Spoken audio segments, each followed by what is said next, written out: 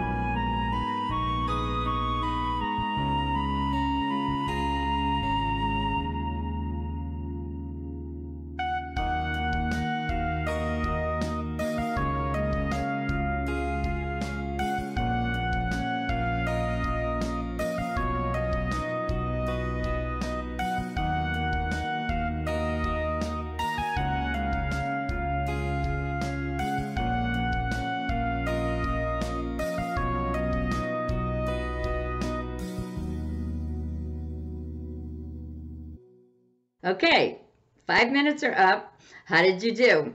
How did you do making your list? Did you get a lot of entries? Did it trigger some memories you maybe hadn't thought about in a while? So here's your exercise. Pick a scar from your list. Look down your list and then circle one of the scars you want to write about. Then start writing your story about that scar, the story that lives behind that scar. Write your story in detail. Let it play out on the page. Put the reader in your shoes and allow them to experience that scar happening. But remember, always, most important is the only way to do this wrong is to not do it at all. The only way to do this wrong is to not do it at all. So have a good time writing about a particular scar. We would love to read what you have written. So if you care to, please share your story with us down below in the comments section. You can upload a Microsoft Word document or an Adobe PDF document in the comments section. Allow us to celebrate you writing this story. So until next time, everybody, happy writing. If you enjoyed this week's episode, you will love our Life Writers membership. Whether you don't know where to start writing your life stories, have started and stopped many times, or have been writing but want to receive feedback to make your stories better, the Life Writers membership is where you need to be. We have a Get Started roadmap, an extensive library of instructional videos, live events via Zoom, and a supportive and active community. If you want to take the stories that live in your heart and mind and put them onto the page, check out Life Writers at lifewriters.us.